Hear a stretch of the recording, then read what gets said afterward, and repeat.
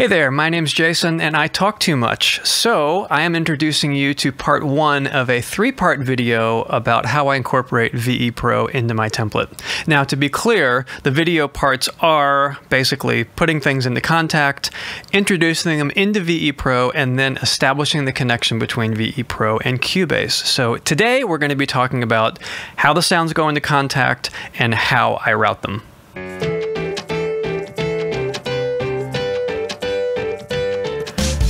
Nothing says Monday morning like integrating a new library into your VE Pro template. Who's with me? Seriously, I need to put a library into my VE Pro template, and I thought, why do it by myself? So come on, let's have some fun, guys. This is the Winds tab on one of my farm computers. It does woodwinds and brass as well as drums. And we can get into all that later. If you want more details, let me know. So I'm literally starting from scratch here. This is for Cinematic Studio Woodwinds, which is an amazing woodwind library. Now, the first thing that you always need to do when you have a new library is batch resave. Basically, it's going to relink everything and make sure that it's all in the correct spot, no matter where you've installed it on your computer.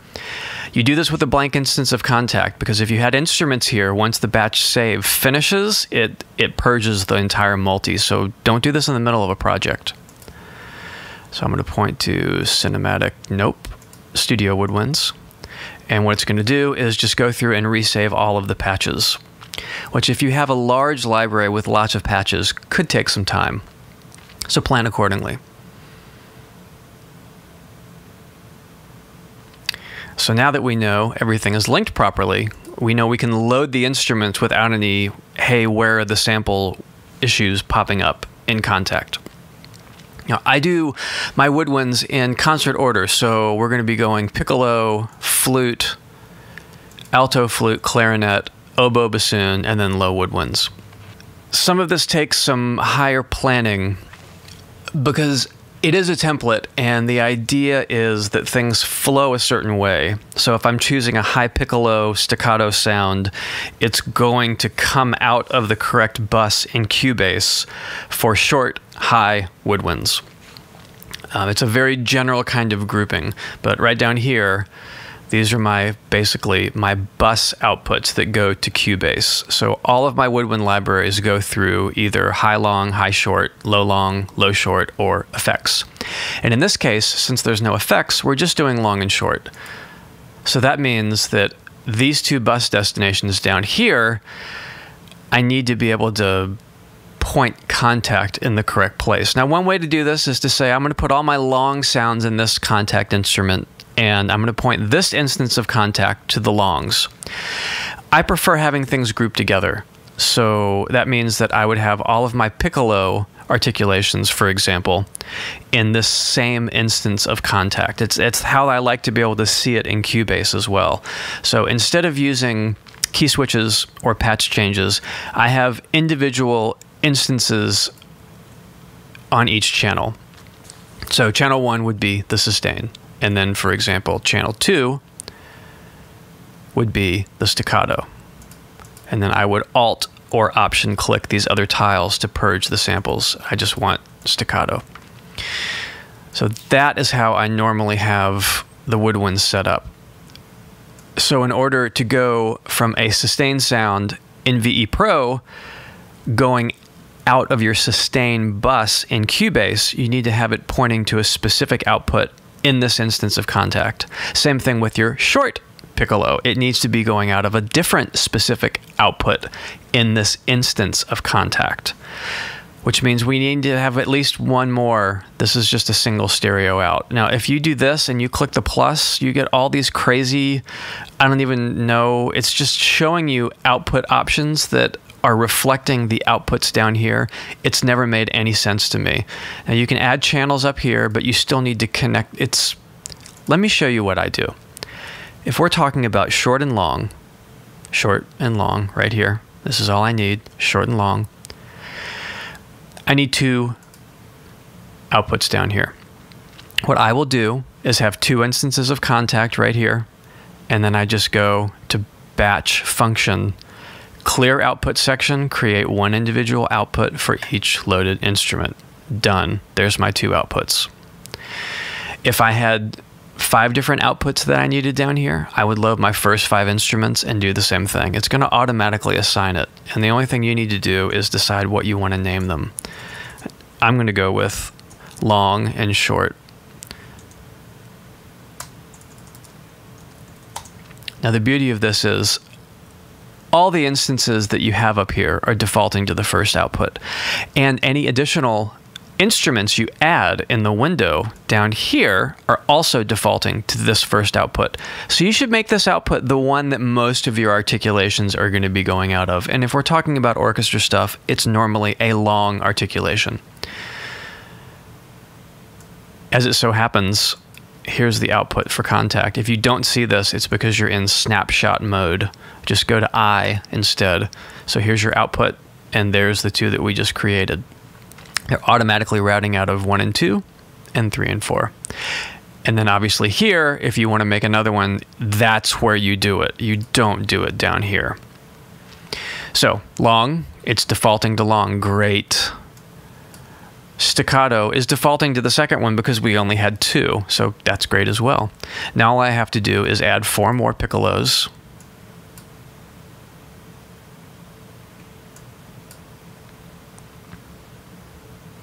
Actually, 3 more piccolos, and I'll tell you why.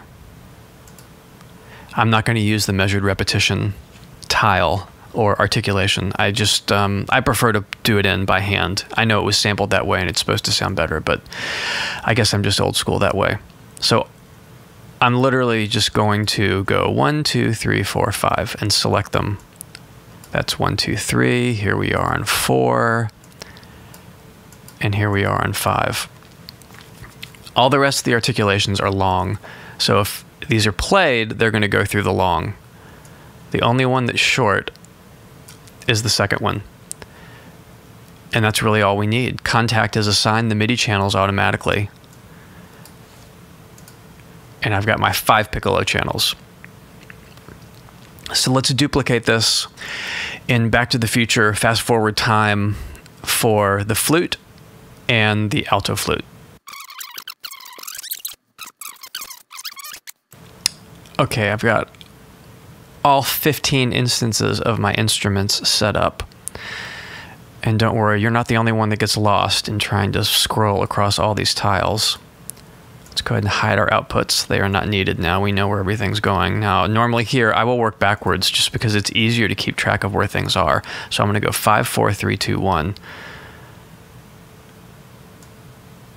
And another thing I did in the fast forwarding that you did not see was I was double checking how the status of the saved instrument was, making sure that I had the close mics chosen, just because for this particular library, that's what I like.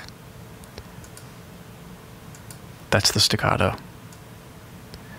Same thing here, solo flute, 5, 4, 3, 2, 1.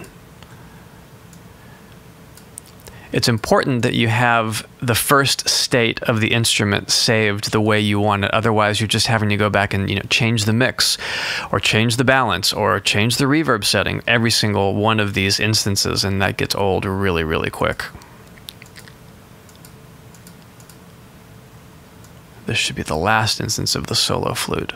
And then up here, we should be at the piccolo. Yay, I did it correctly, which means we should be at channel 15 down here. So I know that those are all routed correctly, and the only things going out of the short outputs are the single short articulation for each of these 3 instruments. So 3 instruments, 5 articulations, that means we have 15 channels here. When it gets that close, there's only 16 allowed because of basically the limits of Kontakt and the way VE Pro can address Kontakt. We're not using these extra banks up here, unfortunately. I'm going to do another instance. I would rather have a clean set of 3 instances of Kontakt with 15 instruments in each one than what would be the point? 3 instances of Kontakt, and then there's one in here, and by the time we get to the third one, it's got 3 left. It just doesn't make any sense. So we're going to fast forward again, and I'm going to build these other 2 Kontakt instruments based on this exact same idea.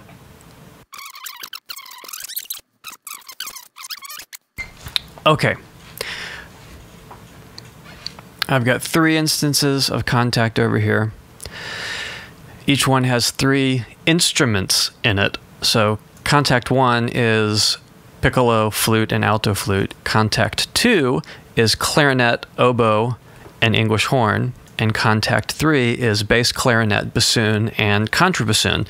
And top to bottom, that's in concert order, basically, if you're looking at like a conductor's score. So this is my always double checking sort of thing, and it's always a pain because you got to have the panels big so you can see everything. But the idea is to look at the specific articulation that's chosen and understanding that the MIDI channels have already been assigned. So I kind of call this 1, 2, 3, 4, 5, 6. We're not using 6, so we're just going through 5. So we want to double check and make sure that the articulations are consistent from instrument to instrument. There's 1, 2, 3, 4, 5 for the solo piccolo. Then we should be coming to the flute, and that should be articulation 1. 1, 2, we can double check. 2 is going out to short. It is 3, 4, 5. Great. The next one should be the alto flute, and it's on 1. Yes. And then we should be 2 short. Perfect. 3, 4, 5. So our first instrument is set. Let's go to Kontakt number 2 and do the same thing. 1, 2 on short. Up C, and 3. This is why I do it. Clarinet. Yeah, there's not a flutter tongue for the clarinet, so that's going to be a skip. And then marcato. So obviously I had built this and I didn't do the articulations for this particular instrument. Oboe, staccato out of 2, 3, yes, and 5. And then 1, 2, short, 3, and 5. So a lot double reeds don't have flutter tongue. And you can flutter tongue with clarinet, but it's not normal. So I've got an extra instrument here in the clarinet that's not needed. This actually brings me to a great point that I wish Kontakt would address, and that is auto reassigning your MIDI channels instead of having to go to this drop-down menu from hell. But you can't do that. So I have this instrument here. I already have sustain, staccato, trills. All I need is the marcato, superfluous clarinet. So I'm going to have to just go ahead and delete it. Now we go from trills to marcato, which is what's supposed to happen. But now I go from MIDI channel 3 to 5. And you could put it into your template that way, but that'll make me a little crazy. And more importantly, when I see it in Cubase, I'll think that something's wrong and that I'm missing an articulation. I really like the idea of having things be specifically in order as far as numbers go. So if I glance at it, I know whether I've moved something or not. So I'm going from 9 to 8. Just another thing, would it be hard to show you when you click on this so that right now I'm on channel 10? No, it gives me no indicator of that. So I'm just shifting everything by 1 MIDI channel because I took an instrument out. From 12 to 11 and from 13 to 12. So now we know this one is good to go. Let's go to number 3. Double check the same thing. Now, no flutters here either, so we're going to be going 1, 2, 3, and then 4. 1, 2, out of short, 3, 4, great. Next instrument, 1, 2, out of short, 3, 4, good. Next instrument, 1, 2, out of short, 3, and 4. before. I know it's not the most exciting, but it is really, really important if you want to have the proper bus structure. You want to be able to do stems quickly. You want to be able to have your reverbs or your EQs or whatever kind of processing you're doing to your different sections in the orchestra.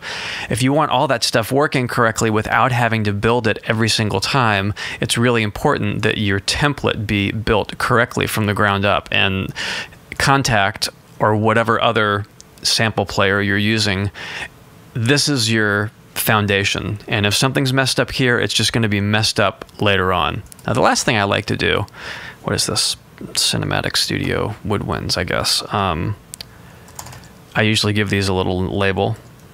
So I just know from a glance which ones are high and which ones are low. Now, what we're going to do in the next episode is talk about how to get things properly out of Kontakt and into VE Pro so that you can correctly route it to your computer. But until then, it's turkey time.